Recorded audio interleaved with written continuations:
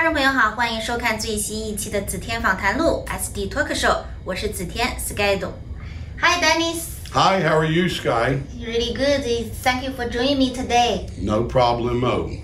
Can you introduce yourself to our Southern News audience? I'm Dennis Laviage, and I'm owner of C&D Scrap Metal, celebrating 42 years this year in business.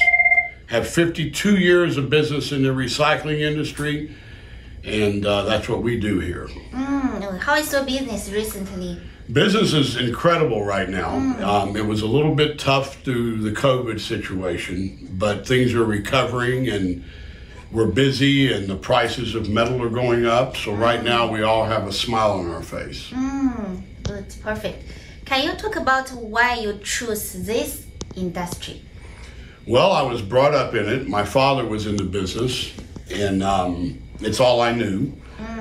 And I didn't graduate high school because I didn't understand what they were talking about. And I quit school in the 11th grade. I got married back in 1979, and I was working for another scrap metal facility and decided I wanted to go in business for myself. And that was December of 1979. And my dad actually came to work for me 6 years later, and he was with me for 17 years. And he passed away 4 years ago, January, at 96 years old. And he's the one that got me interested in the business. So far, how do you like it? I'm getting older, and I'm not wanting to work as hard. We have 40 some odd employees here, and I'm only here part-time right now just to kind of aggravate all my employees, but I enjoy it. It's just I'm getting older, and the hustle and bustle is getting pretty tough for me these days. Okay. And it's kind of time to relax a little bit. My goal is I wanted my children to take over the company. My daughter and son-in-law are here running it for me with their mother, who is my business partner. My son is no longer with us, unfortunately. He chose another path of business.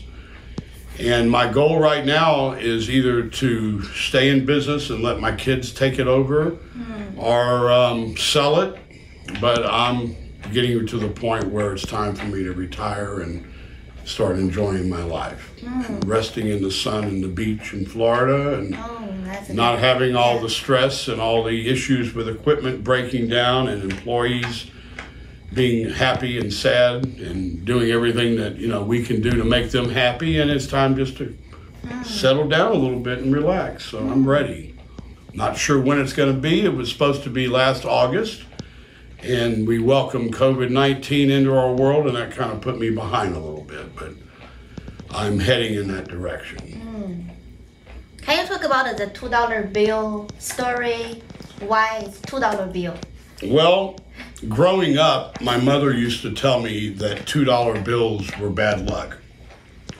And bad luck.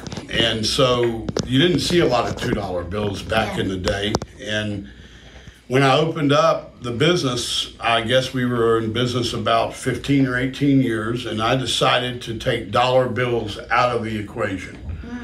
So each customer is going to get paid every time with either one or two $2 bills in their financial transaction. And we use no dollar bills. We only use the gold dollar coins, and we just leave all the $1 out of the equation. And so here we pay in $2 bills, and I market it and I promote it, and I even have a registered trademark that we pay in $2 bills in our industry. Some people like them and some don't. The majority of them want them, and the ones that don't end up getting dollar coins instead of $2 bills. But mostly people enjoy getting them. Yeah, the $2 bill, what can buy? Not much these days. I know it's worth $2. That's about it. It was just something different, and I took off with it, and it's just been an incredible marketing tool for us. And so we are known in the 4th largest city in the United States as the $2 bill man, the $2 bill company, and that's what we do now, is market that $2 bill. And we do a lot of radio and television advertisement. We do billboards. We do newspaper ads. We've been a sponsor with the Houston Rockets for 9 seasons. Wow. And we're a sponsor with the Dynamo for several seasons, the soccer team. The Houston Astros, we were there 8 or 10 years off and on, but 2 different contracts. Yeah. And just try to support our local teams and let them know that, you know, that our local advertisers and the smaller businesses are more important these days than the big business, the big business name. So we want to support our own city, and I'm a native Houstonian. I've been on this earth for over 66 years. I know I don't look older than 35 or 40, but that's what we do, and you know, we enjoy it. I appreciate. What do your company buy? We buy all non-ferrous and ferrous metals, which would be aluminum, copper, brass, stainless steel, Inconel, Monels, Hastelloy, which are considered nickel alloys. And our ferrous business consists of anything made of iron that's magnetic, like automobiles and appliances and beams and steel and tin and galvanized. And that's our other portion of our business. And we move about 1,000 tons every single week out of this facility here. Okay. I also heard about you do a lot of business with China. China, I love China. I've been there over 25 times. I haven't been there in a while, unfortunately. And we used to do a tremendous amount of business in China. I would ship several hundred containers annually. And of course, in the past few years, it's slowed down because I think China has semi-slowed down. They had issues here, evidently, with our old president. But they're trying to clean their country up and kind of get the pollution out of there, and which we have no issues with. We respect them for that, and we do ship to them, and just not as many quantities of metals at a time because they either want a red metal or a white metal. So containers that used to go out with 25 or 30 different types of metal are only allowed to go out now with one type of metal. Okay. Or one color of metal. Yeah. And it must be clean. They don't want dirty, anything that they're going to have to clean up and make pollution in their country, which we give them utmost respect for that. I also know you're a celebrity with Chinese friends, Yao Ming. Yao Ming, he's I used to hang with him when he was with the Rockets, and also met him through a mutual friend. I've been to his house in Shanghai. He spent a few days at my lake house here in Texas. I don't talk to him as much as I used to. I was with him in Shanghai, I guess 6 or 7 years ago. And that's how I ran across him and kind of became acquaintances through a mutual friend that him and I both had. Okay. I heard about your office. It's like a museum. You have so many pictures with a celebrity. Do you want to show our audience? Yeah, we can walk around. We have, there's about 300 or 400 pieces, so I don't think we'll get to all of them, but I've run across a lot of people in my career, and we have autographed guitars and baseball bats. We have bobbleheads, we have hockey pucks, we have tennis balls, we have baseballs, we have baseball jerseys. We have football jerseys, basketball jerseys, and everything that we have, I've gotten signed and framed and displaying it very nicely in our office here. Okay. Let's go to take a look. Let's do it. I collect all this memorabilia here, autographed by the Astros. We have Pettit. We have Jose Altuve. It's funny, I have this autograph because when I was sponsoring the Astros, we had a billboard in left center field, and so I saw my name on the billboard and decided I want to buy this particular piece because it has our name. Roger Clemens, when he was with the Astros in Toronto, Craig Biggio and Berkman when they were with the Astros, Bagwell. We've got baseball signed by President Bush, Roger Clemens, you name it, we got them here. And one of the finest ball players that the Astros and the Rockets ever had on their team was me. And that's my jersey with my name and my number my name and my number. Wow. And actually, I'm really not the best player that they ever had. Yes, but, you're awesome. But we have those going through the office here. Okay. I've also spent about 40 plus years volunteering with the Houston Livestock Show and Rodeo. I'm retired lifetime committee member now, and I keep everything framed on all the years, and these are all my badges from the rodeo. Yeah. This is Mike Tyson giving an autograph and signing my jersey, and Milo Hamilton was an announcer for baseball many years, one of the most famous baseball announcers.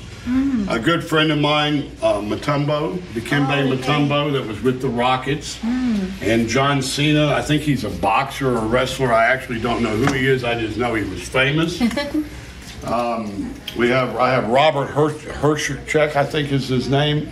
He's from Shark Tank. Jimmy, I can't think of how to pronounce his name, but very famous guy that did Jimmy.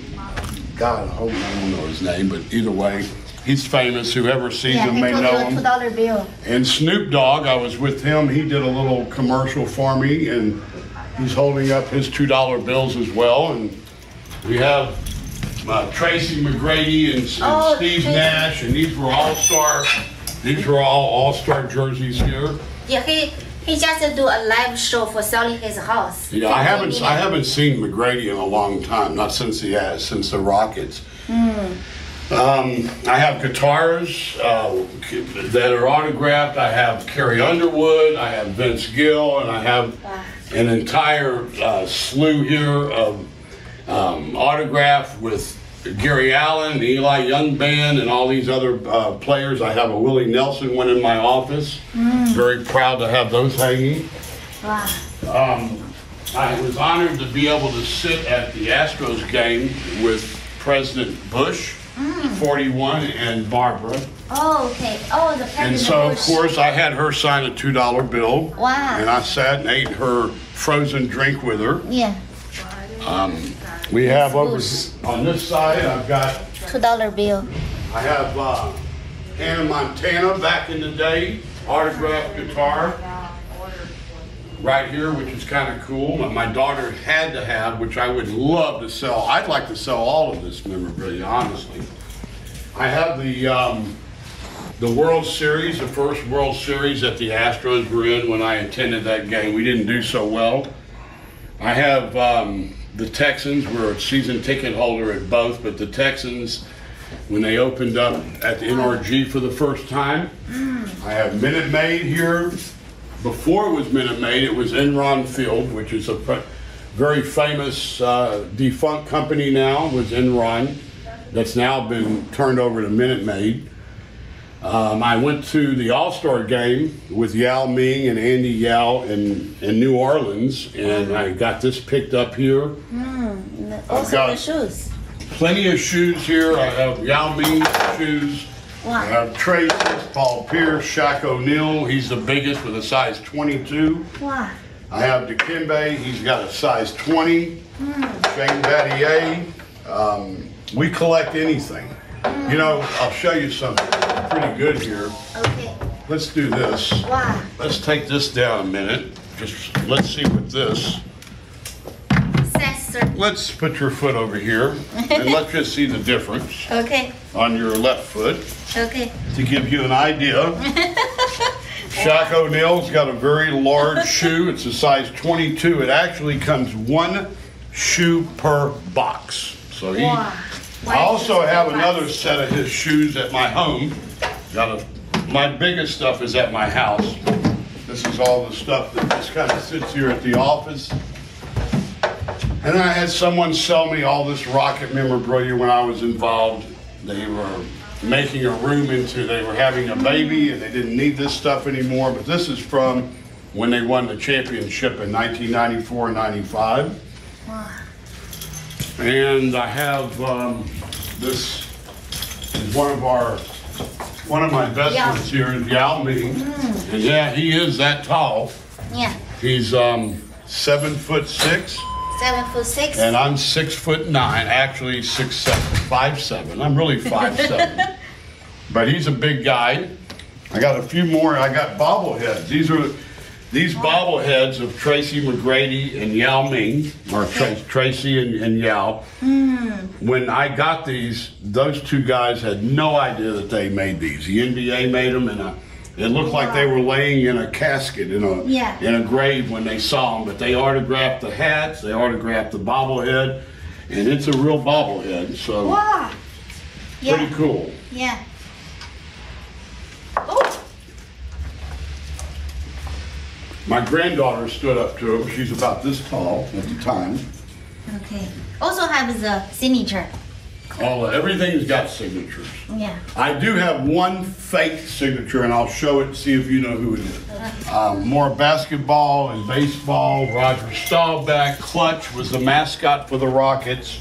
You are the big fans of the basketball. Yeah, he's yeah. And Dikembe, of course, I told you, is also a friend of mine, and he did commercials for us. Terry Bradshaw, Shaq O'Neal, Derwin Nowinski, Wade. Here's Yao and Yee's jersey right here, which is kind of cool. They played very short season together, but it's kind of cool. Dexter Manley, who's also a friend of mine. He's won the Super Bowl twice for the Washington Redskins. And here I have McGrady's jersey again. Scola, Steve Francis, Artest, James Battier, Ariza.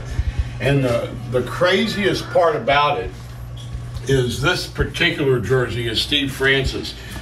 And so when a jersey or a pair of shoes have been on them when they were playing ball, it's called game worn. So this is a game worn jersey that Steve Francis, every time he finished a game, he took his jersey off and threw it to somebody, which, by the way, he got fined, if I'm not mistaken, $25,000 every time he gave a jersey away. And then I have a few more collections as we go down the hall here into my kitchen area. I have bobbleheads. Every basketball's autographed. This is a pretty serious bobblehead right here of myself. I don't know, does that look like me? Yes. Probably not, but. And so I have bobbleheads. I have everything on client. Everything is autographed. And by the way, it's all for sale. Everything is for sale here. Yeah. And then over here we have more basketballs from the women's basketball. We have them from the Harlem Globetrotters. We have balls from the championship with the Rockets, Rudy T. So we have an array of sports memorabilia here. But I do have one special piece that I need to show you. And I have one fake signature. Fake signature. One fake signature out of all my autographs. Remember the movie with Tom Hanks? Oh, the horror movie. Wilson, he was deserted. He was in a plane crash with FedEx and on a deserted island. And I didn't have that, so I got the ball. I found this volleyball with his fingerprint like the movie. Yeah. And I autographed that one myself. That's my own little, but everything else I have here is absolutely. It's a real. This one is the most real one because belong to you. Because I signed it, right? Yes, you signed. Yeah. Pretty cool. Wow. Look at this. And then this is Yao. Yeah. I even have some pictures I can show you. This is pretty cool of Yao Ming. When Yao was visiting me in my lake house. So this was a fun, exciting time to be able to spend with Yao Ming. This is when I was in China with him. Oh, okay. 红领巾. There's Andy Yao, my mutual friend, that introduced him to me. Okay. This is looking out at his apartment. Oh. I'm actually laying in his chair right here, which is oversized. I don't fit on it very well. So he came to, we were spending, this is his wife, and our friend Andy's wife. This is him sitting on a couch. Now, mind you, no one can sit on this couch and be seen from the back, except for Yao Ming. And so he's over at the house, and we're all eating, and it's a rough day out there. But lo and behold, they're both sitting and we're standing. So to give you a little bit of an idea, he's a big boy. Yeah. But he's a good guy. I like Yao, and I hadn't seen him in a while, and I'd love to get back in touch with him again one day. Wow, you have an amazing life. It's a very open life, a lot of excitement usually. Yeah. Before I talk to you, I only know you are successful, really smart business people. Well, I appreciate that. Yeah, right now I know you really much enjoy your life. Well, I appreciate that. I love compliments and people that are being positive. So that's nice to hear.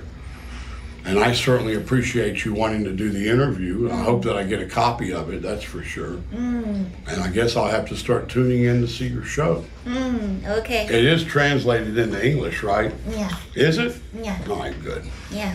That's good. Yeah. I can say some Mandarin for our audience. Perfect. Yeah. Yi hao. No. Xie xie. My best word I ever learned was Maidan. When I'm sitting at a table, Maidan over there, and point to let somebody else pay for the bill. Maidan is me pay. That's the best part, giving it to somebody else to pay. Yeah. 今天很开心啊！今天我采访的这个废品大王，因为大家知道这个收废品啊，其实是一件听上去就是这个公司可能不会让大家pay attention，但是今天我看到了 Dennis 的这个 business 啊，外面的卡车停在外面的卡车挂车就有几十台，然后在这个 office 的 location 它就有40多个员工，并且今天呢，我和他一起，他带领我参观了他的 museum， you are celebrity。and 他的这个 museum 里面有我们的好朋友姚明，并且他和姚明一起在上海，在姚明的家里做客。Also， 在节目的最后呢 ，I hope your business getting better and better. Thank you so much for that. We all need it right now. Yeah. After COVID-19, it's time for the world to get back together. Okay. 最后呢，我也希望 Dennis 的这个 You got my address, right? Yeah. 6775 Bingle Road. Yeah, yeah. 77092. That's 6775 Bingle Road, Houston, Texas. Yeah. 713-862-5588. Our website is www.cdscrapmetal.com. And by all means, please friend us on our Facebook, CD Scrap Metal. 好，非常感谢今天 Dennis 来做客我的节目。如果你也有这个 Scrap Metal 的这个需求，想要买或者是卖呢，也可以联系我们的 Dennis。Thank you, thank you, Dennis. You got it. Thank you for it. joining me today. No problem. I had a great time. Yeah, me too. 这就是今天的子天访谈录，我们下期再见。